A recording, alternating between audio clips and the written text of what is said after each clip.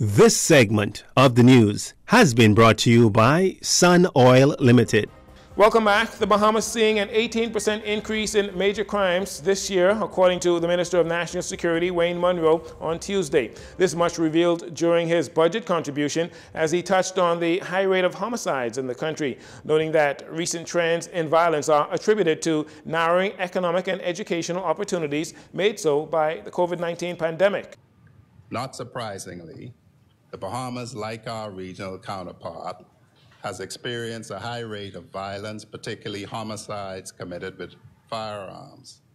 The trends have been attributed to the narrowing economic and educational opportunities that will worsen due to the COVID-19 pandemic and its mitigating actions taken by regional governments. According to the minister, there has been an increase in murders with 58 so far this year compared to 46 for the same period last year. He stated that the increase is attributable to New Providence and Grand Bahama. Crime on other family islands has decreased. He said that the illegal smuggling of firearms and ammunition by transnational criminal organizations and the sale of weapons by local gang members is said to play into the harrowing statistics as well, with the sale resulting in the easy access of weapons to civilians that seek to obtain them for nefarious reasons. The minister sought to remind citizens of the Bahamas that the country does not manufacture firearms or ammunition. He said the government continues to work hand in hand with the United States and other regional counterparts to rid the streets of the Bahamas of illegal firearms. Minister of Health and Wellness Michael Dowell says the country has fended off against the recent spike in COVID-19 cases quite well, adding that he's pleased to report this week they've seen a reduction in cases. Still, the minister encourages persons to practice safety protocols and get vaccinated if not so already.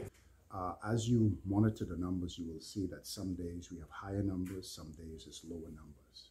One of the good things is that the cases that are showing up at the hospital are not cases suffering directly from COVID. They are incidental findings with individuals with other issues. Last month, COVID-19 cases quadrupled compared to the previous month. The Bahamas jumped from 287 in April to 1,181 in May. Minister Darville revealed the possibility of lifting mask mandates for the family islands is being considered, being that most COVID cases have been discovered in New Providence. He added there will be a commitment meeting where this will be discussed. With the spikes that are ongoing and the peaks and troughs that we're seeing with COVID, we are on the verge of, we're going to function with caution. And the committee will discuss it this week and a decision will be made. But we feel that the mask mandate with what we're seeing should remain in place until we feel that we're out of the clear. When asked if there's been consideration of pre-implementing COVID testing for those traveling from New Providence to the family islands, Minister Dowell said at this time, no. However, they are watching the numbers. With flooding being a major point of contention over the past few days following consistent torrential rains and the Atlantic hurricane season already forecasted to play host to at least 12 potential major hurricanes, preparations are already underway to tackle the issue in particular flood-prone areas. One particular MP, Leslie Miller Bryce, Member of Parliament for Seabreeze, following heavy rains over the weekend, took action and shares how she plans to further impact her constituents in dealing with this long-standing issue. So we're just here in the Seabreeze community today giving out sandbags. When we got that heavy rainfall 2 to 3 days ago, it was important for my team and I to drive in the back here just to see, what the needs of the residents were. Coming in the back here, the rain is, and the high levels of water is truly overwhelming to the residents. Once it starts to rain, some residents can't go to work, they can't come home. That's truly unacceptable. There has to be something that we have to make some sort of effort to alleviate this burden from the residents that reside in the back here in this community. But today we've decided to do something that's quick. We brought sandbags. We've been bagging sandbags for the last 2 days. We've delivered 500 sandbags so far. We just want to make sure that all the residents get what they need.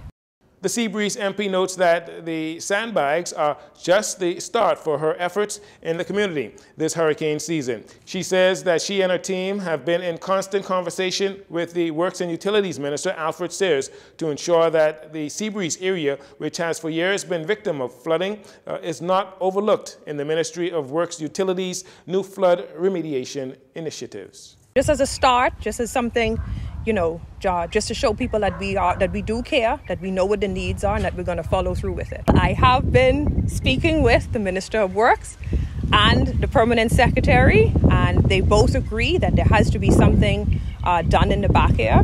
I'm going to continue to push and agitate and sit on the steps if I have to of the Ministry of Works, just to ensure that we get some drains in the back here, in the back of Hannah Road.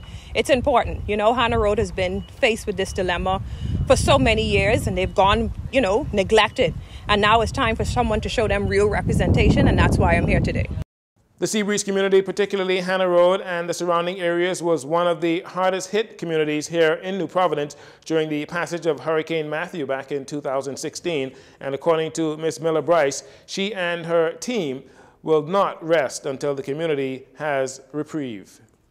She's being heralded as an illustrious lady of our country and a patriot extraordinaire for shattering the glass ceiling for women to be an integral part of holding a seat in the Bahamian Parliament, and that's Dame Janet Bostwick. It was June 10th, 1982 that Janet Bostwick became the first female to be selected to the Halls of Parliament.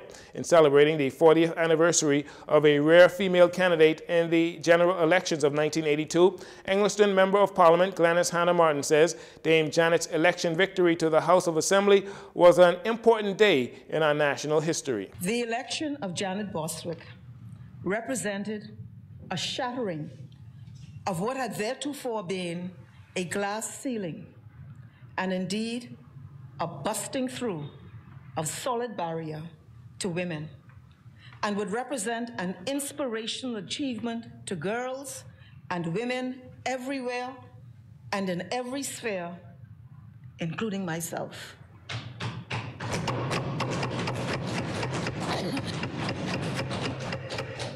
She was the manifestation of the possible.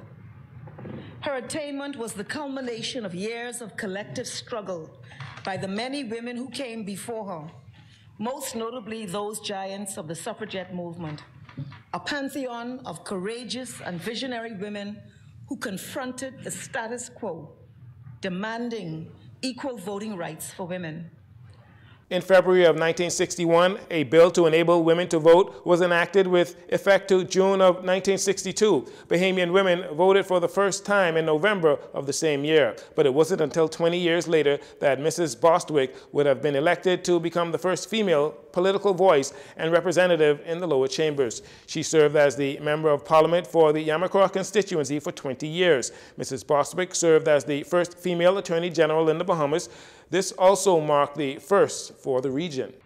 She championed family law, women's and children's rights, and played a pivotal role in bringing about significant changes to the Matrimonial Causes Act in 1978, the Affiliation Proceedings Act in 1981, and sponsoring the Female Employees Grant of Maternity Leave Act in 1988, and the Sexual Offenses and Domestic Violence Act 1991, the Inheritance Act, and the Status of Children Act.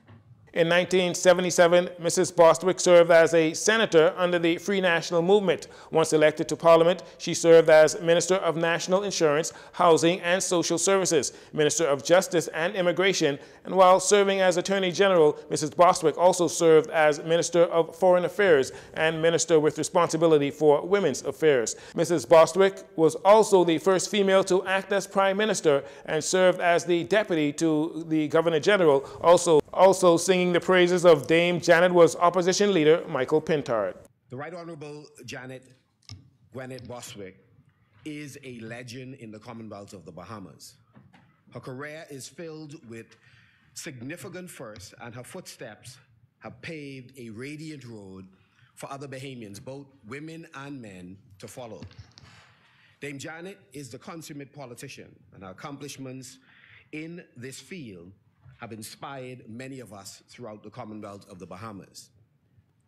She is admired and respected as a champion for the empowerment of women, not only here at home and in this region, but internationally. It is with great joy and pride that we in the Free National Movement once again raise our voices in conjunction with our colleagues to celebrate this bulwark of our party, this lioness of liberty and equality, this warrior for women who has given so much to our country and our party. Dame Janet will be celebrated this coming Friday, June 10th, 40 years to the date of her election. And that'll do it for your JCN Evening News. Once again, I'm Jarino Saunders. Thanks for joining us. This segment of the news has been brought to you by Sun Oil Limited.